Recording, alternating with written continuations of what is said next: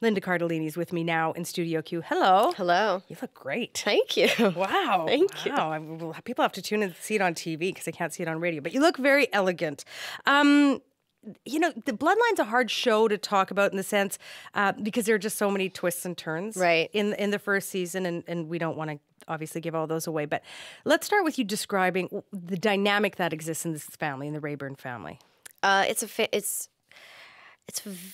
Well, the dynamic in the family is interesting. The thing that I liked about it when they pitched the show to me was the idea that these four adult siblings explore their roles in the family and their relationship with each other, and then with our parents. And I think the black sheep comes home. I'm the peacekeeper kind of sister, and there's our responsible older brother who's the sheriff, played by Kyle Chandler, and then we have a hot-headed brother. There's all these sort of types that you see in a lot of different families, but exploring those roles that you were given in childhood and what that means when you become an adult, and where your place in the family stands in terms of going out into the real world, who you become then inside your family and outside of your family. And how is that a comfortable role for you in terms of playing the peacemaker and the peacekeeper? I like it. I think that, the show's very layered. And so what you think is going on, there's always about 10 other things also simultaneously going on with just about any character. And for me, I love the idea that she is she's the only girl with three older brothers and in the show, and her place within them she really hopes for the best. She has this optimistic way about her, and that of course will be challenged. And so for me to start one place and have that sort of turn on its head in some ways is you're exciting. the bridge builder in this family. And she tries to be. She does, and she holds out hope that when her oldest brother comes back that things are going to be okay, and maybe this time things will be different, and that is part of her problem. There's a lot of, I think with most families in real life and also on screen, that there's a lot of old grudges, old stories that people hold against each other in this family. What is it about family that's so important to these characters? I think they've been raised in a family where the motto is family comes first, and that idea is challenged when family challenges each other, and I think that's what happens when Ben Mendelsohn's character comes back, Danny, and he plays it so beautifully. He's sort of this tortured person who's been a scapegoat for a lot of the family's problems. Another thing I find fun about the family dynamic is that I'm the youngest, so my experience as the youngest is very different from my eldest brother's. His childhood is different than mine, and when a lot of things happened in childhood that they recall, I was much younger than everybody else. So I think that's something. I am the youngest child, and I think that's something that my sister's, she's 13 years older than I am, and we had very different childhoods as the first child and the fourth child, so I think that's an interesting thing as well. And so as you explore this on screen, you're exploring your own family. I mean, it would be hard not to sort of reflect back on that and think about that. Are there lessons that you're learning as you go through this, or you were going through this about your own family? Oh, I don't know if there are necessarily lessons. It's always, you're always afraid to think of like the lessons you're taking from something that's so dark. But I think, I think at the heart, the story is about people who don't necessarily know how to contend with the truth. And I think that's something that decays the family. And I think, it calls to mind just trying to be more honest in your interactions with people, because I think, like Meg, she doesn't realize she's being dishonest sometimes because she's trying so hard to please everybody, and she's not pleasing herself, nor does she really know what her own truth is. And she not only not pleasing herself, she's really pleasing no one by trying to please. Which is a hard lesson for people pleasers to understand. Yeah. So is there anything about that idea of trying to please everybody and the consequences sort of not pleasing yourself and really not pleasing anyone else, that this idea of choices that applies to your life as an actress? I think that being an actress or being an actor, it's about choices. I think, there are many different ways to play a single scene, and what differentiates one actor from another is their choice of how to play it. So I think, her choices are managed by sources outside of herself. And I think, as an actress and in a business, I think you have to try to always be sure you're listening to yourself, and that can be difficult and challenging at times when there are pressures of a business aspect put on, commodifying an art. So I think that, I can relate in that sort of way, I think. And as you say, I mean, it's pressure, right? There are expectations, or others have expectations of you as an actress. Maybe pleasing isn't the right word, but pleasing the audience, the director, the cast. How does Linda Cardellini go about that, dealing with all of that? I think you can't think about it too much. You sort of have to just try to let everything else quiet down and listen to the voice inside your head. And the thing that I try to, or the voice inside of you somewhere, or wherever it's in your head, and sommes there's multiple voices in your head. That's not a good thing, but sometimes I can use my job to exercise those voices. I think for me, reading a story, and if I really relate to the story and the character, and I feel I have something to bring to it, then that's where there is no other choice. I feel like I have to do it. And sometimes I get the opportunity to do so, and sometimes I don't.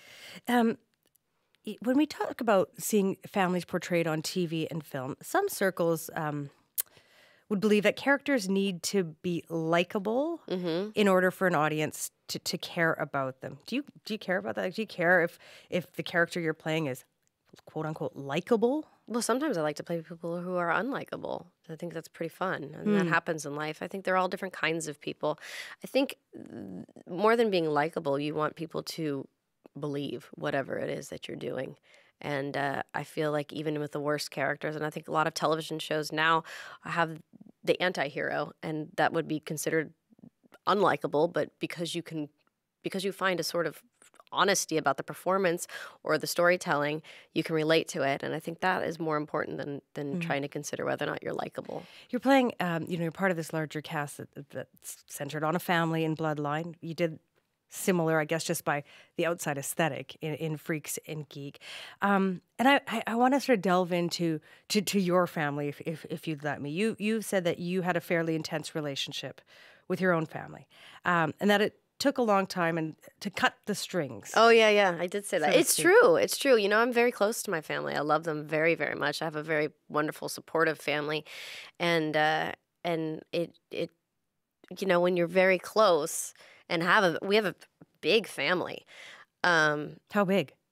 Well, I'm the baby of 4, but my mom's of 7, and I have an Irish-Italian background, so those are people who multiply.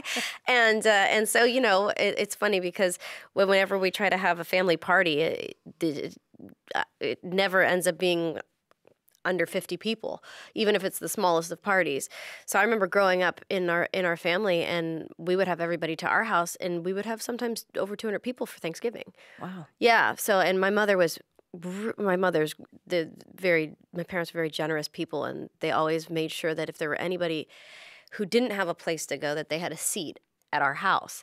And so I remember one year there was a woman my aunt worked at a supermarket, and there was a woman who was a homeless woman there, and she was always outside the supermarket, and my aunt became friends with her, and she was at our house, but she was a germaphobe, and so she had plastic bags over her hands, and she was wearing a plastic bag, and my mother said, go over and I can't remember her name now. It was many, many years ago, and I was a kid. And she's like, go over and say hi. It's Thanksgiving. Go over and talk to so-and-so. And as a kid, it looked so different to me.